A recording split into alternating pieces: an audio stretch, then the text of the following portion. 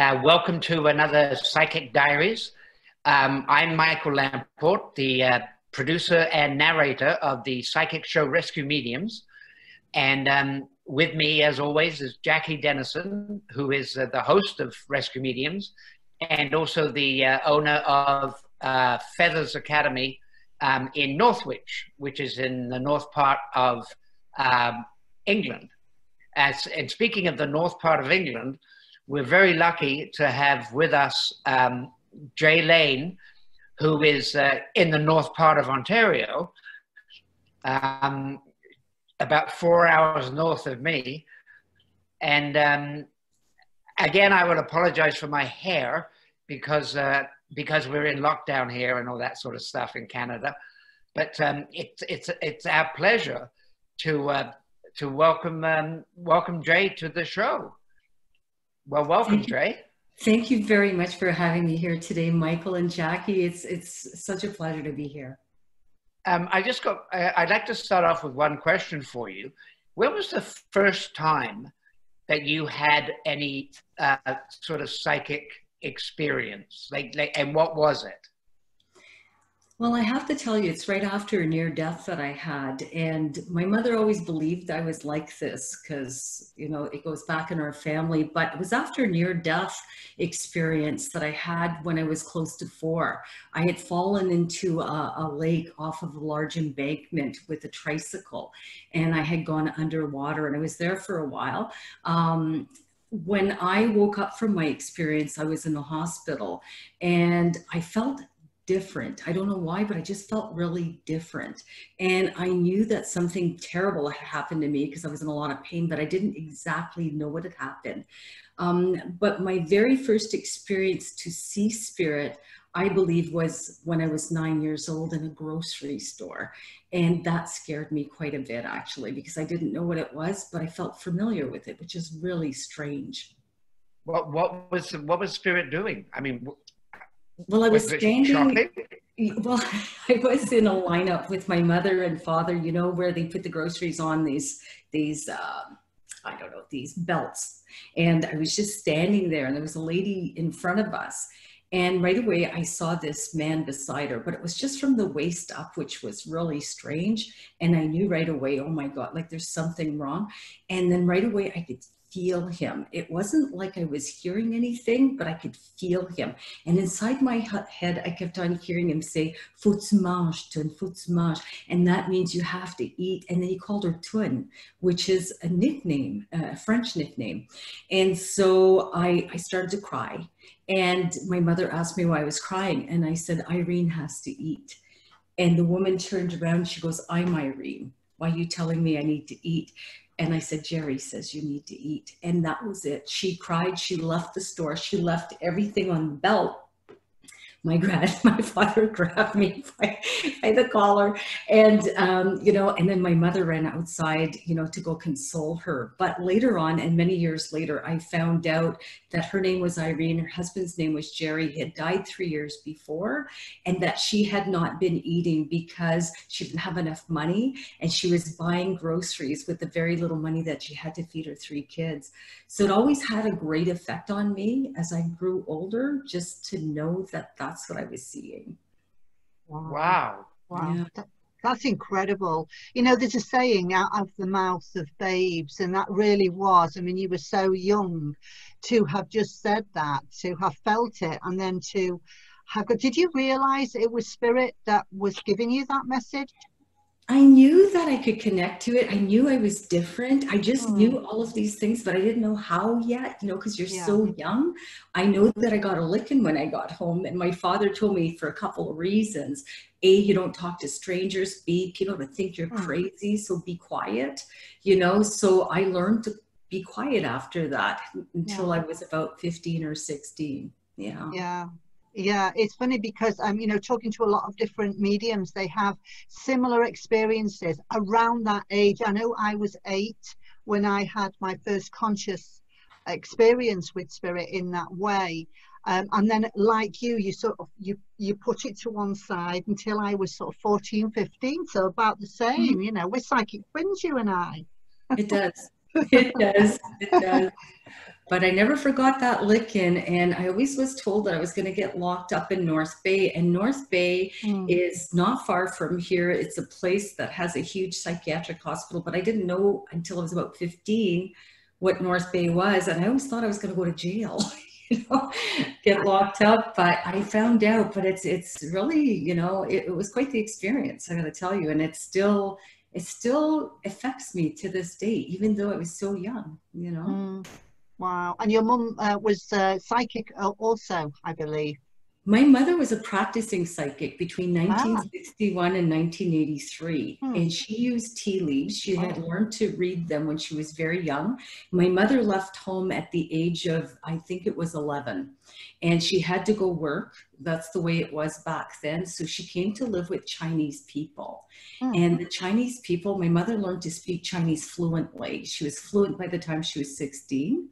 And she learned to read tea leaves through the Chinese people, but she was gifted with it. And they always told her that she was a seer. And she had started doing her business in 1961 because it was better than babysitting children, she said, because her mind was too busy with the kids around, you know.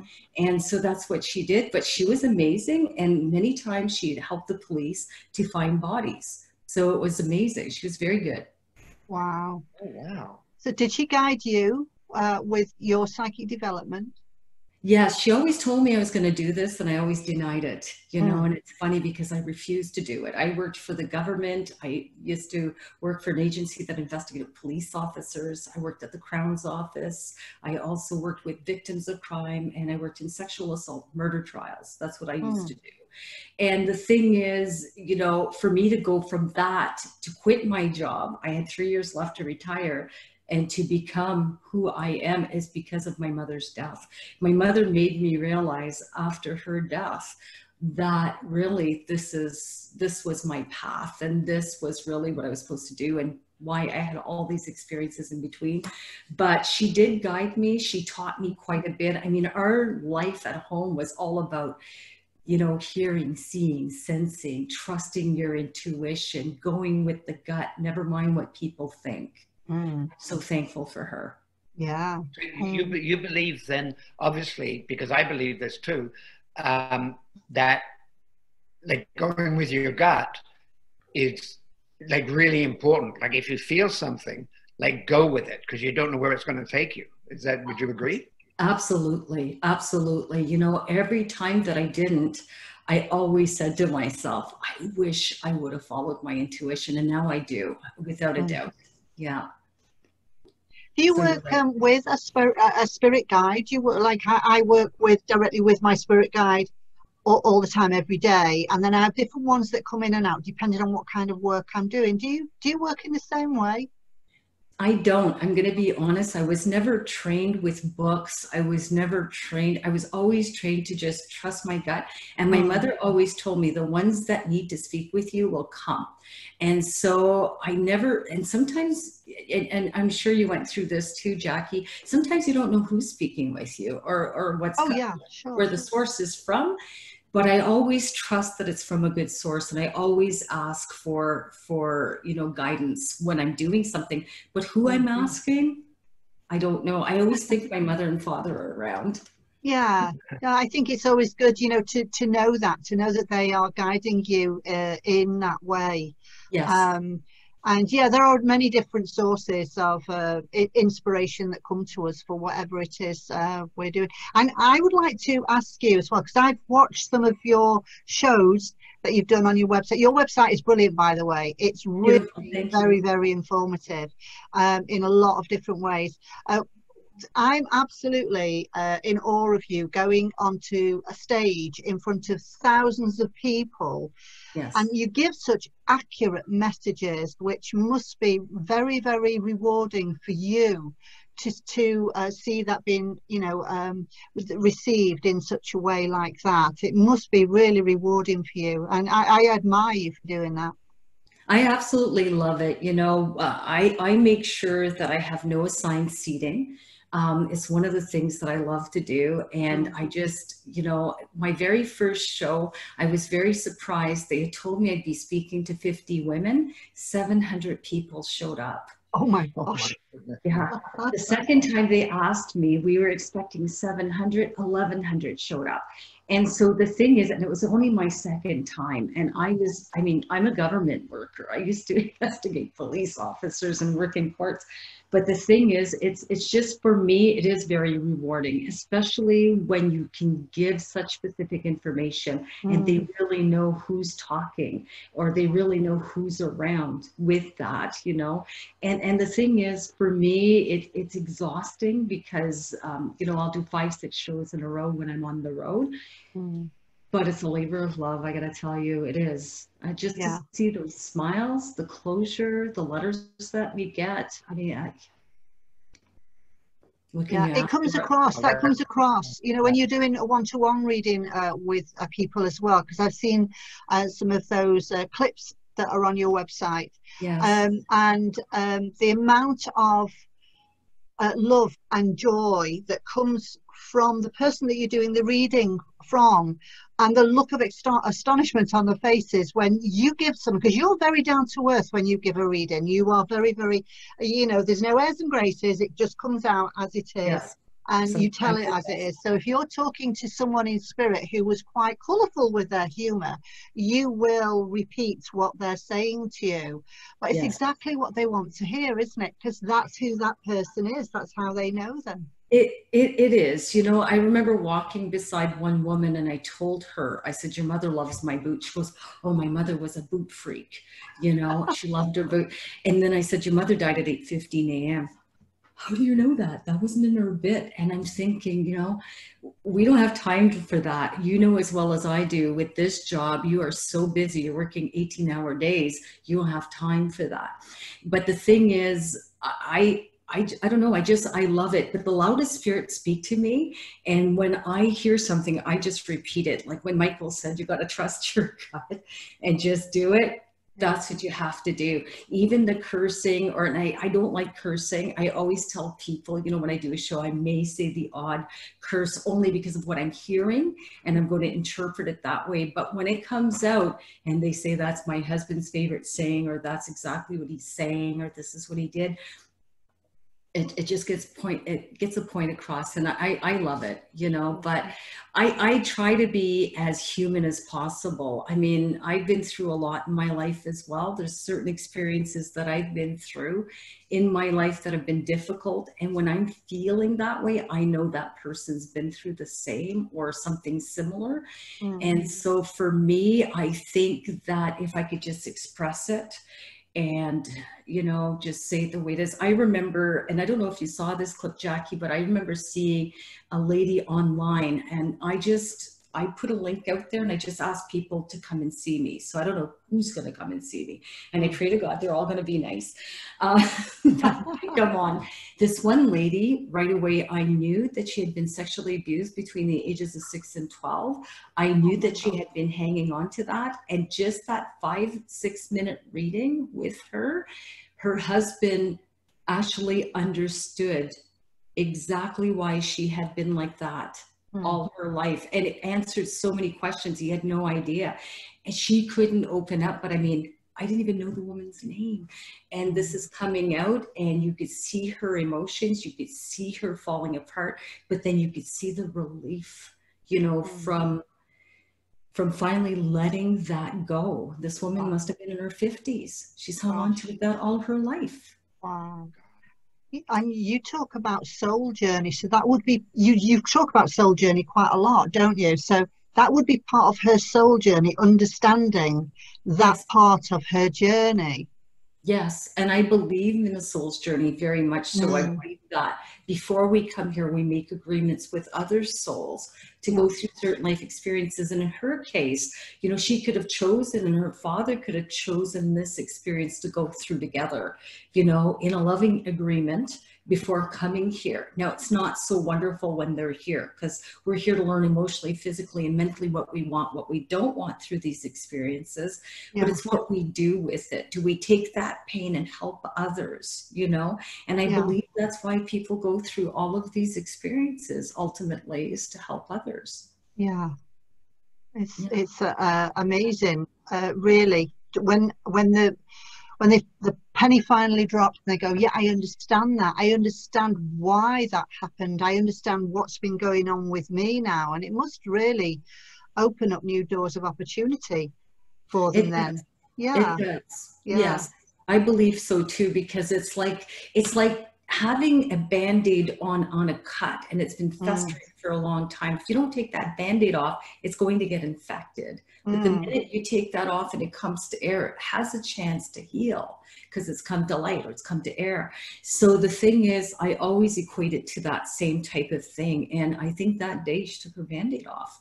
And so she's been in communication with me since. I've gotten to know her, this one particular lady that we're speaking about. But she says it totally changed her life in 7 minutes. And for me, that's the biggest gift I can get. Gosh, absolutely. Yeah. And you're not afraid of talking about death, are you either? You talk about that quite a lot on your website. I do. And about how people can cope with the thought of dying and coping with death as well. And that's quite bold, because a lot of people, it's like a taboo subject, isn't it, really? And yet it's something that we're all born to do, you know. Yes. Yes, but you know, I noticed that with a lot of the mediums that I've had readings with, because I absolutely love all of my mediums, and there's so many talented and gifted people out there. But I noticed a lot of them didn't touch on death. They wouldn't talk about the actual death itself. And you know, it was so important for me, because when I died, I went to the most amazing place, and it was really not that bad. So what I did was I learned a lot about consciousness when I was younger, and our conscious being, our subconscious being, our unconscious being, and how that works, what it's like to feel dead, what it's like to be dead. So I explain that to people, and then we go into the whole soul's journey right through to the death. And it makes their lives just easier to live, knowing that there's a purpose to all of this, knowing that there's life after. I call it before life, you know, before we come here, and then the afterlife. But it's virtually the same place, you know. And the thing is, I think it just makes people's lives easier to navigate, because they know where their loved ones go when they die. They know they're always around them. Yeah. And so you experienced that when you were 4, when you said you felt death, and you experienced that, and that's when you were 4 years old. Yes. So what did it look like? What did that look like to you as well, a 4-year-old? I remember falling into the water with this tricycle, and I remember being in a lot of pain because I had broken my shoulder and my ribs with a tumble before I went into the lake. And then of course the water's going to my lungs, and I was so tangled in this little bike that I couldn't get out of it. I don't remember anything after that physically, with the exception of like opening my eyes and feeling like the sunshine had come through the water to pick me up, if that makes any sense. That's how I felt. And then all of a sudden my grandfather and my brother were there, and it was like I knew them forever, Jackie. And I've never met these people. My grandfather died in 52. My brother died in 1953, years before I was born. And I knew everything about these people as though I had lived a lifetime with them. So I believe that even though we don't know, you know, our great grandmothers or grandfathers, that kind of thing, I still believe that they're always around us, and that when we reconnect, that we're going to know who they are, and we're going to understand their soul's purpose. Now, I do remember being with them. I remember some key things. My grandfather had showed me a few scenes of my mother with a very large tummy crying at a train station, and I never understood that until I was about 12, and I had a conversation with her, and I said, why did you cry at the train station? Like, what's this thing with the train station, the big belly? And she had told me that my grandfather had died on an operating table in Toronto, and they had transferred his body by train here to the city, but they had telexed her back in the 50s. They didn't have faxes and that. They had telexed her to tell her to go pick up her father, but they forgot to mention he had passed. Oh, wow. Yeah, my mother was pregnant for twins, and they were conjoined twins. She didn't know. They were stuck at the back. So my grandfather, of course, she experienced that. She went into shock. She went into the hospital, and you know, shortly after gave birth to these twins, and one didn't make it. The other one lived for 6 months, and he died in 1953. So I believe those are the two people that I saw. But it was funny because my grandfather fell to his death. Like, he fell off a large scaffold, and I fell off a large embankment. So I think that's why he came to get me. It's weird, but I always believe that. Yeah. Wow. It's Wow. sort of like history repeating, isn't it? Yeah, it is. It very much is. I see a lot of patterns, even in my life with my mothers, you know, so you're right. Well, Michael and I are really interested in sort of past life things. We often have discussions, don't we, Michael, about past life experiences and things like that. And so soul groups of people, will find them, you know, you'll find that soul group of people, won't you, throughout your lifetime. So do you believe that your grandfather and your brother have been part of your past life connection as well as this life? I believe so, yes. I believe that I'm part of the soul group somehow. I do. Yeah, and I do believe in the soul groups, and I do believe in past lives as well. I believe in recycled souls, as I call it. We have to get together more often and do more of this, absolutely. I love it. And the other thing I just want to talk about as well, really briefly, is something else that really, Michael and I are very interested in this subject, only because of the work that we do on rescue mediums in particular. And that is that you one of the topics you cover on your website is about Ouija board. Yes. Again, it's very refreshing that someone is addressing this on a website where you can get a balanced information about a Ouija board, because I know one of the first things that Michael and I ask when we go into properties is, have you ever used a Ouija board? Because it gives a different dynamic to how you're going to handle a rescue or investigation. So just so the viewers know, what is your opinion on Ouija boards? A Ouija board on its own is really not dangerous. You know, it's a tool of divination, as you all know. It's been around for a long time, but it's the way it's used. Some people have no experience with them. They have no respect for them. Or someone that's very sick will work with one, or work with somebody else who they have absolutely no knowledge of their spiritual beliefs or non-spiritual beliefs, you know. And so if I'm using a Ouija board with somebody that believes in evil, that's not a person I want to be using it with. No. So I think it's the intention in which it's used that could be very dangerous. And the thing is, I totally agree. I also do the same, Jackie, when I have someone coming to see me and they say, you know, I've been experiencing a lot of things in my house. So right away, we're trying to determine whether they're grounded spirits, whether it's something that was conjured through a Ouija board, or, you know, is it, you know, just residual energy? Is it poltergeist activity? Because I do a lot of like that type of stuff as well. But a lot of people that use the Ouija boards have problems because they don't know what they're doing, or they don't know how to dispose of it, or they just think it's nothing. They just, it's just a toy. The thing is, it's a gateway to so many different unknown types of energies. And when you're playing with that, you can invite in through so many different things. So I tell people, before you use the Ouija board, if you're going to use one, read all the rules and regulations. There are so many of them. Make sure that the people you're using them with have a good belief system, and make sure that they're not sick. If someone is terminally ill using that, it's, oh my goodness. Well, you understand, Jackie. You know? Yeah. So the thing is, for me, you know, I think that, you know, they just have to really be careful. I've had a lot of people say, well, I have one, it doesn't do anything. Well, if you don't use it, it won't. You know, it's like anything, but the minute you activate it, I do believe that it can invite what you don't want. Yeah, absolutely. So I think that, well, the message is to get as much information beforehand if you're going to use one. What absolutely horrified me, Michael knows this, is we'd gone into the first time I came to Canada, and I could see them in toy shops. Ouija boards in. It's like, oh my God, pink ones for the little girls, blue ones for the boys. And it's like, do they not realize how dangerous these things can be if they're used in the wrong way? Mm-hmm. It's all about education, isn't it, with anything? It is. It's more information, the more you're armed with it. And it's how to dispose of one as well. If you're having problems, and I address that in my blog, on my website, because so many people have had these issues, you know, and so there's a right and a wrong way of doing it, as you well know.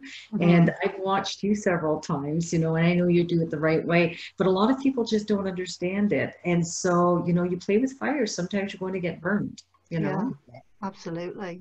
Yeah. Everything is about education, including, if I may just talk a minute about your book. You've brought a book out, I believe. Yes, I did. Dying to Know.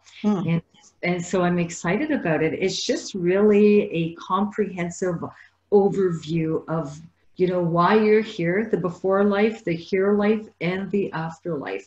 And basically what happens to your soul when you die, and different types of ways of dying, and what happens with the soul as well. And how can people get hold of that? Well, they just have to go over to mediumjlane.com. At the bottom of my bio page, they can go and download. It's a free ebook, but it's really quite informative. I love it. And I think that it addresses a lot of questions that people have, especially when someone just dies, you know, or if someone is dying. A lot of people that are close to death have told me that they really enjoyed the book because it gave them kind of an overview without putting any emotion into it, what happens. Yeah. You know? Yeah. Especially with murdered souls, or people who have terminations of pregnancies or suicides, you know. So, Michael, that is probably something that would really interest you. I hope you don't mind me saying about this, but Michael's brother was murdered. And I know you've had questions around that, Michael, haven't you? Yes, I have. And I mean, I've tried to communicate with him, but not to any avail at this point. But yeah, he was shot 3 times in the back. Yes. And along with his business partner. And yeah, he was murdered. And anyway, it was just, obviously it was very strange. Yes. Yeah.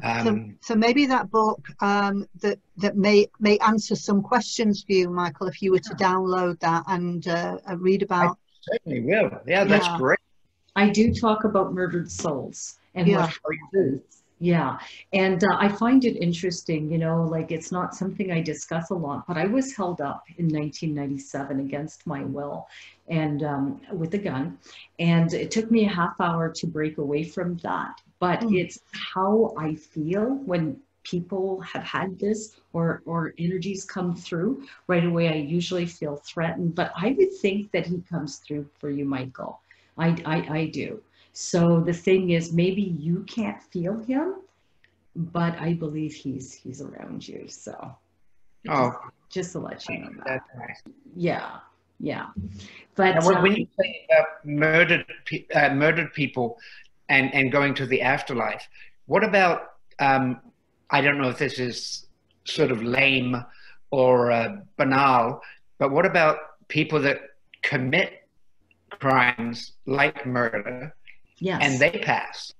I mean, I believe that they trade off their soul. I don't think it's part of a soul's agreement to commit a murder. I don't.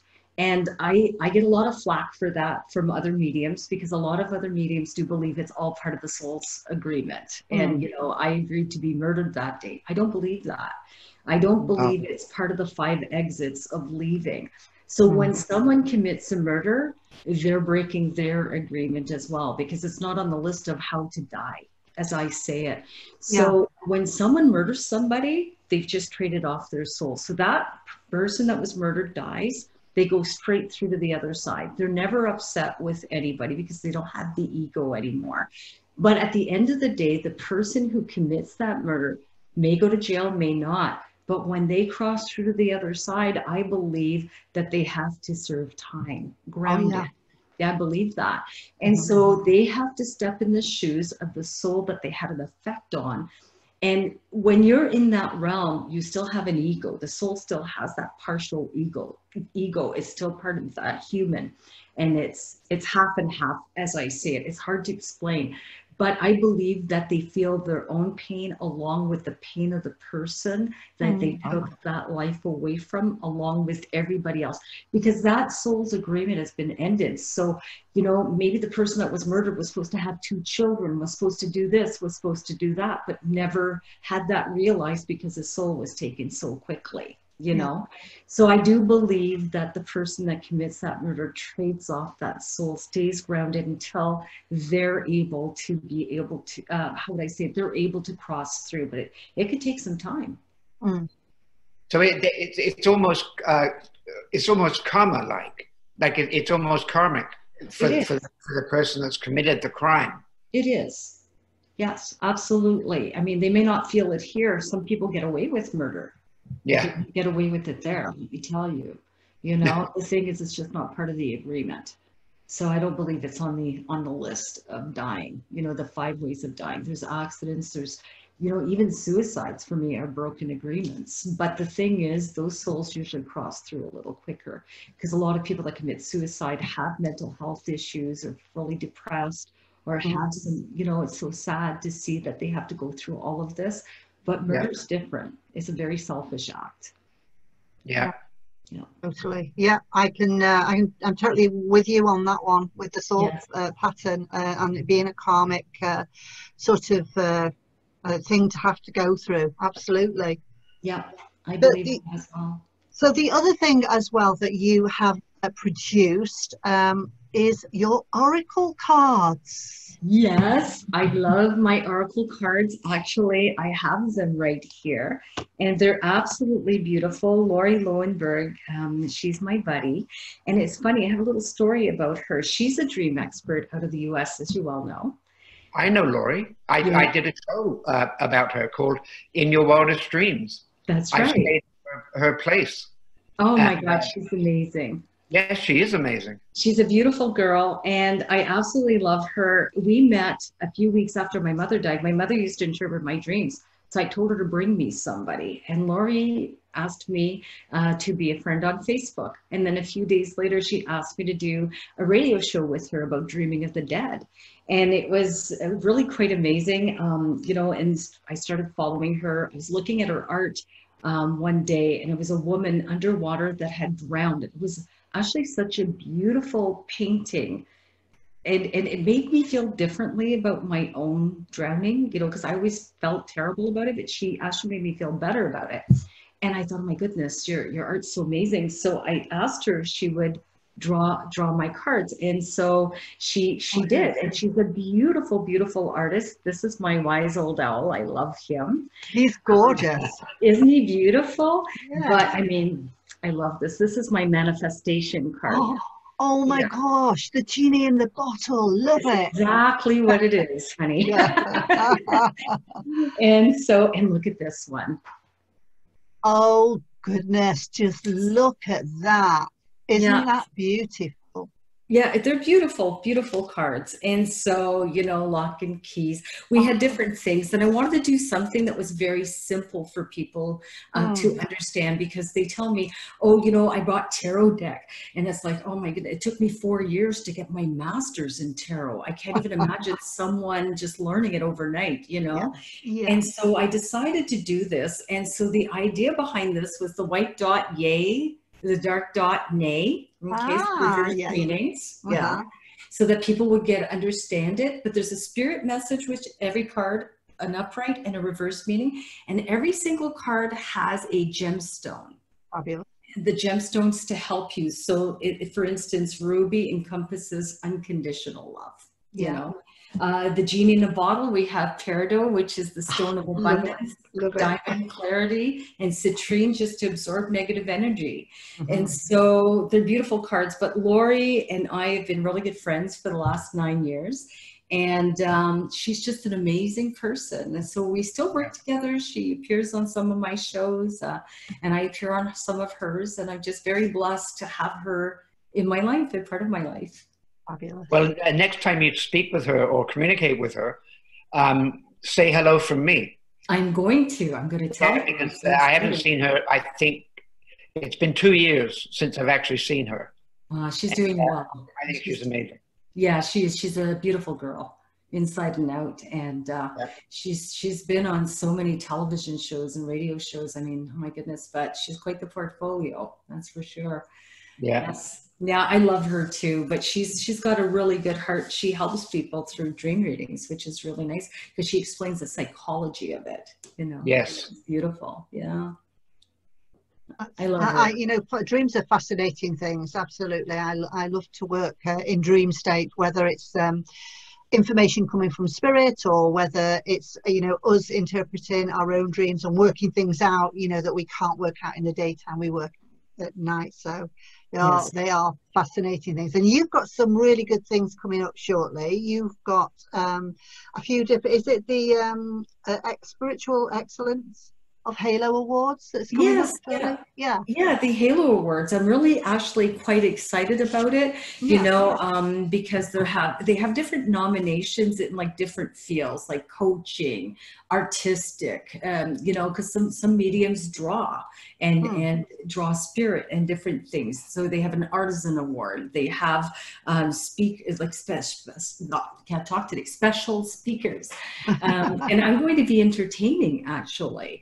And so I was asked to do readings and to entertain that very large group of psychic and mediums. So I'm really super excited about it. Wow.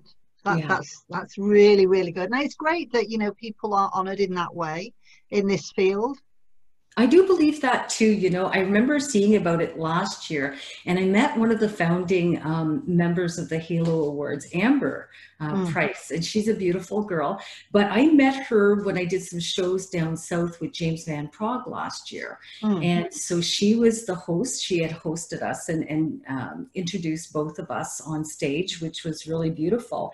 And then I started learning a little bit more about her awards and different things like that. So we started working together and doing little things together. And she's really a beautiful person, and she's got a lot of light to her. You know, she's full of piss and vinegar, as we'd say up north here. But I really, really like her. And so I'm excited to be entertaining all of these psychics and mediums. It's really quite an honor, actually. Fabulous. And then you and I are going to be doing some work together, aren't we? Yeah, with Amber as well. I'm really looking forward to that.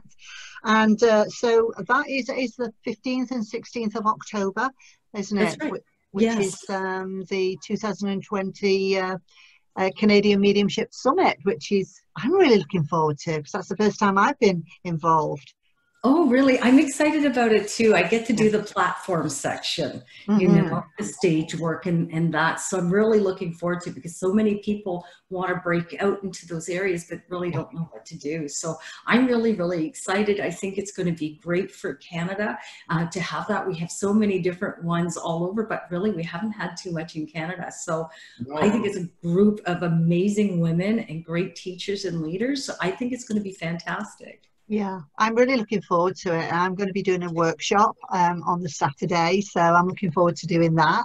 Of course, I'm in England and that's happening in Canada, so we've got a time difference. So yeah, so I'm on early in, I think it's 10:15 Eastern Standard Time, which is sort of 3:15 in the afternoon for me. So it's not too bad. Yeah, so you won't be sleepy. Works out well, yeah. Awesome.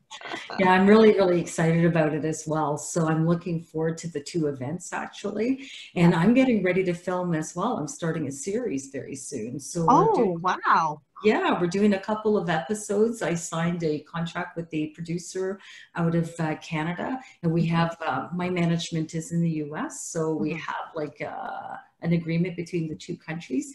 And so we're going to see what happens with it, but I'm really quite excited. It's been under development for about 6 or 7 months. And now. Oh, can you tell us some more about it, or are you not allowed to tell us yet? No, it's okay. I could talk a little bit about it, but it's very different. It's unscripted totally. I didn't want Yeah, I didn't want anything scripted at all. No, me neither. No, and so I wanted everything, and it's going to be like a road show, but also filming, you know, interaction. So, and what's nice is that we go to different locations, but I don't know who's going, which is really going to be quite great. So I think it's going to be amazing, and they're going to be doing filming segments in between too, because, you know, you stop, you talk to people at the gas station, and right, this happens and that happens, and so you always giving out messages. You understand that, Jackie? Oh yeah.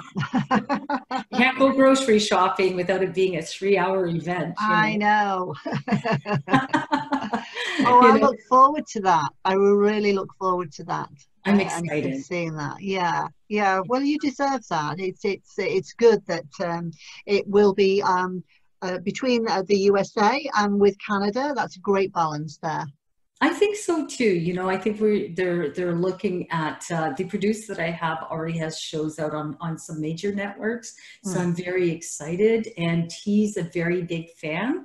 And so it made me feel good. He'd come to see some of my shows before, so I had no clue who he was. And then we got to talking and know each other. So it's really great. So I can't complain at all. It's just meant to be. He's in your soul party, and that is meant to be. Yes. I'm super excited. So I'm looking forward to it. I think it's going to go really well. I think it's going to be a little bit of a different concept, and so I'm embracing it. Well, I will be a very British, and I'll say the very best of British to you with that show. Thank you. Thank you very much. Coming from you, it's an honor. Well, do you know, it's been absolutely wonderful talking to you today. We've thoroughly enjoyed it, and hopefully we can get to talk to you again when the show's up and running. You can tell us how things are going. That would be amazing. I'd love to. Very, very much. Okay, my darling. Well, we shall say goodbye for now. And Thank you very much. Thanks, Jay. Thank you, Michael, Jackie, pleasure. And it was really great connecting with you.